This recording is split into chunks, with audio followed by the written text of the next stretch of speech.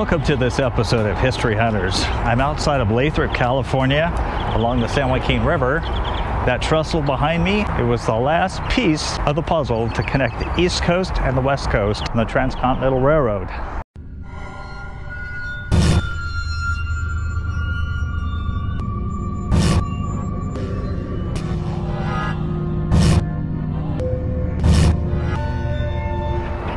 If you've studied the Transcontinental Railroad, you know that the ceremony at Promontory Point, Utah, in which they drove the Golden Spike, I believe the two parties were Leland Stanford and Greville Dodge, representing the two different railroads. You probably thought that ceremony signified the end of the construction, but that's not the case. There was not a connection all the way to the Oakland and Long Wharf. This trestle here was actually required to complete that section, and it was done after the Golden Spike was driven in May of 1869. Sarah's enjoying this little bird up in the tree, singing a song. See him? He's got a bunch of different calls, or she, I don't know. You can see some brave souls went up there and took their spray paint and wrote their names up there. Wouldn't advise it. How do you think they get up there and tag that? There's a staircase. Yeah, Sarah just pointed out that there's a ladder on the far right column. Goes all the way to the top. I've actually been up a water tower 80 feet, and I'm telling you, it's the scariest thing you've ever done. Off in that direction is east, all the way to Council Bluff, Iowa. This was the last stretch of the railroad that had to be installed before you could actually get from coast to coast. That bridge up there is stamped 1942. The current bridge is the third bridge on the site. The original trestle of 1869 consisted of a wooden tower in the center and sat on a turntable that swung the bridge parallel to the river to allow steamer ships to pass.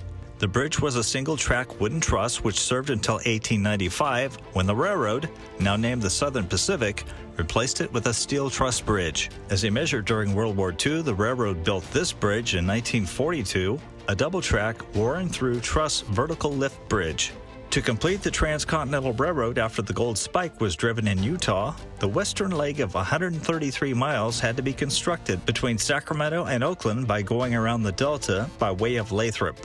The project was built by the San Francisco and San Jose Railroad and the Western Pacific Railroad.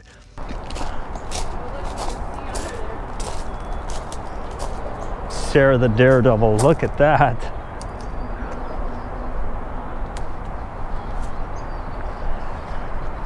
Alright, I'm gonna walk on this part. Although these are thinner than those. Oh, what if it moved?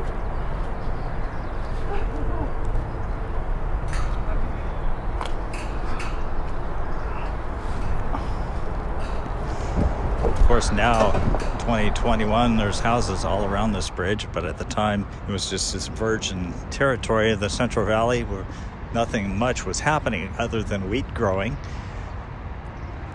My audio cable became disconnected in this shot, but I was about to find out how rickety this 79-year-old bridge actually is when one of the ties began to tip under my weight. I know, we shouldn't have been there in the first place, but we managed to get away safely. We didn't see a train the entire time that we visited this park.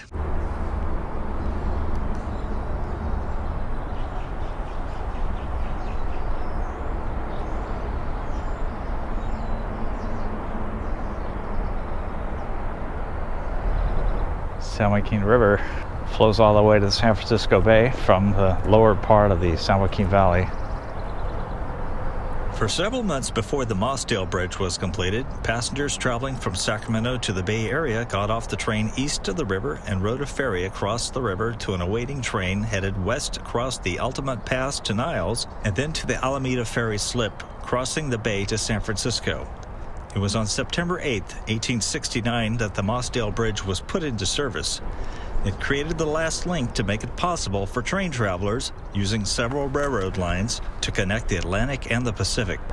I can't say if that concrete support there is original back to 1869. I'm going to assume that it's a new structure that was put in place here when this bridge was built in 1942. But if you look over here, a lot of vandals have decided they're going to use this as their canvas. In the 1840s, 50s, and 60s, the only way to go west to California from the developed eastern half of the United States was a rough 6-month journey by ship or overland by way of horse or oxen-pulled wagons. The journey took months of hard and extremely hazardous travel. Many died during the trek. The Transcontinental Railroad changed all that.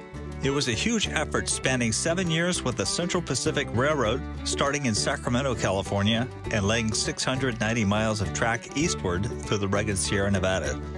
Meanwhile, the Union Pacific Railroad started from Iowa and laid 1,086 miles of track before finally meeting in Utah. The railroad fundamentally changed the country, allowing the movement of goods and resources in the West to the eastern markets easier than before. It also facilitated westward expansion, escalating conflicts between Native American tribes and settlers who now had easier access to the new territories. The town of Lathrop began in 1869 when Central Pacific Railroad set up a canvas tent town to house workers. The town was originally known as Wilson Station, but railroad magnate Leland Stanford later named it after his wife Jane's family, whose maiden name happens to be Lathrop. When President Warren Harding died in San Francisco in 1923, they loaded up his body. The funeral train moved into the Central Valley of California, moved across this trestle right here. I know it that went to Auburn, California, went to Reno, Nevada, and all the way back to the nation's capital where he lies in state. Of course, President Calvin Coolidge took over at that point. And since we're talking about the first Transcontinental Railroad, let's talk about how the first Transcontinental Highway, the Lincoln Highway, also ran right through the same location after its dedication in 1913. You can't tell by looking at this spot today, but this is where the famous Lincoln Highway ran beneath the approaches to the train trestle. In this location, thousands of early-day automobile travelers made a turn on their way between Stockton and the Altamont Pass into the Bay Area. In this 1925 aerial photograph, you can clearly see how the highway turned underneath the trestle, where there was a garage, hotel, store, and school. The road was later rerouted around this location to the south and was later abandoned. There's no sign of it today.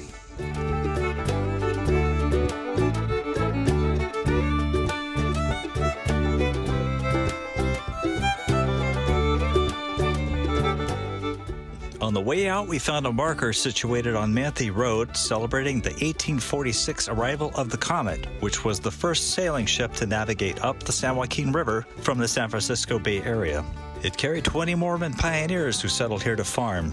In 1848, a ferry was set up here, operated by men named Doak and Bonsell.